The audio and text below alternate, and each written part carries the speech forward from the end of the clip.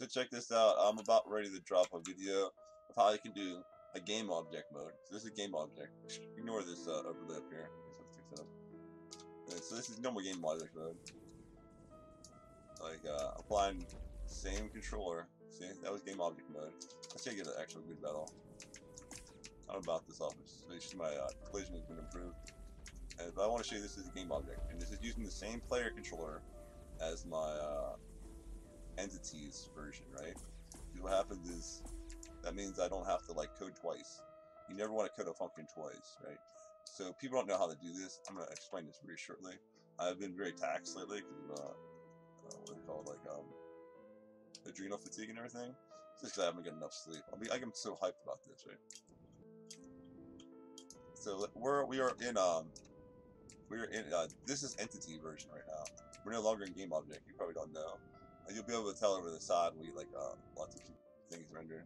I just collided there. Check it out. That was collision. And I'm doing like Xwing versus TIE Fighter, like moving your vector. Like you don't understand how hard it is to collide, how the collision and stuff. Like and move your vector like this. So what happens is basically I just tell you what happens here. When you do collision, it turns to like vector flight for a little bit, and then like lags to get you recovered. Now we're back to Xwing where all the forward vector is just normalized in the forward direction, obviously. You see there's a MOBA in the works not going on where there's like waves of ships coming there, and I wonder if I need to raise the light, and that looks really bright over there. But yeah, so it's revolutionary right now actually that you're able to use the same player controller for both your game object and your thing. I tell you the gist. It's in my other one. It's called the Holy Grail of ECS. Basically, what happens is you take in your your input is your physics velocity and your translation, and you feed that into your player controller as your game object position. You work on a phantom game object that has no rendering, like disabled rendering and disabled like collision. And your game object gets moved with the same player controller, and you feed that data into force vector and your angular momentum. And then what happens? So you're like your player controller is controlling a game object, but it's feeding to entity. I'll make it real easy later on, you guys.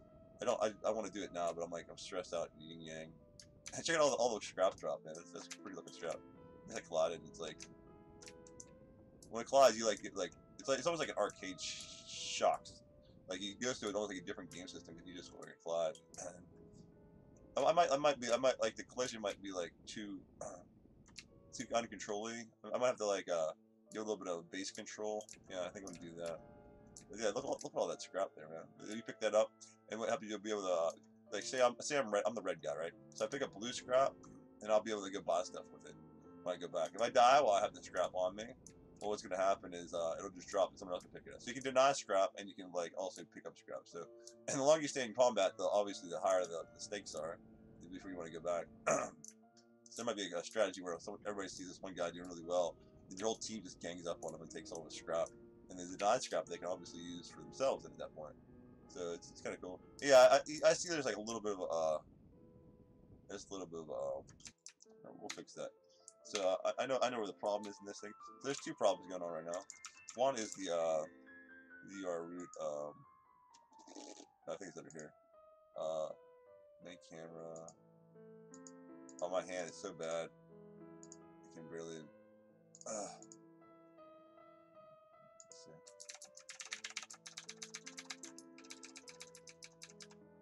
Oh, I gotta get this thing invisible. Probably just lock it. Yeah, if you lock it, it won't expand out. I'm just trying to find where the UI. Oh, there it is. I find my UI. I'm just hit down arrow and left arrow, right arrow with us. This is some good mod. I think it's Hall UI. I think this might be it. Then lock. Ah, there's blue scrap for a step. Just want to disable these things. Unlock this. Oh my god, my hand doesn't work at all, dude.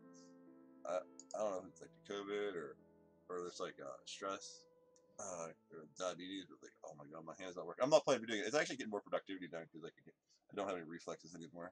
Probably that goes away. Probably goes away, man. Because I like the pro game. I like the play at a high level, you know. Of course, they have the best video game player ever lived. I'm on StarCraft, Brood War, Warcraft 3, Diablo 2 Hardcore, CNC3, StarCraft 2, 2v2, and basically every game I played ladder online. A couple I forgot probably too. I've been practicing like Olympian since 1980. I was #1 Pittsburgh high scorer for non-turtle tip qualifiers. My division. Anyway, like I said, I've just never been. I missed a tournament, so it'll be really nice if I can go get on League of Legends tournaments eventually. My hand's messed up right now, and don't worry about that. That's on the side. Which is why I should be sleeping right now, but I want to compile this because I remember where it was. Where's my thing here? It's under controls. You get a glimpse of 6,000. So it's divided by 6,000. Now what happens is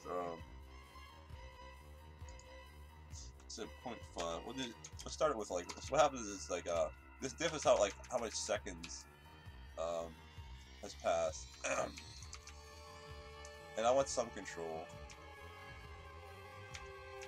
What happens, cause like after you have a collision for 6 seconds, after 6 seconds you'll be like in vector mode. That lets you fudge it.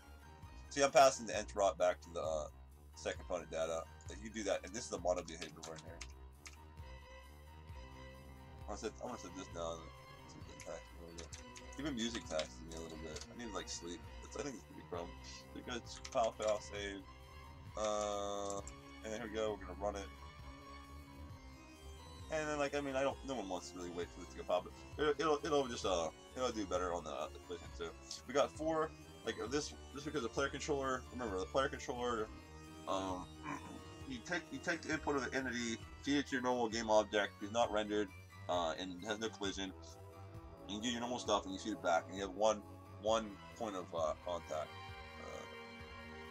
Wish I could give you some code. I spent like 7 hours, and like my old code, the .ECS, which literally didn't change, and didn't work because the editors changed. You know, so that's how it goes. That's one of the reasons I want to teach you guys how to do this. I don't want this to stop working because whatever. But anyway, I'm gonna go start building it, and I'm gonna just upload this video.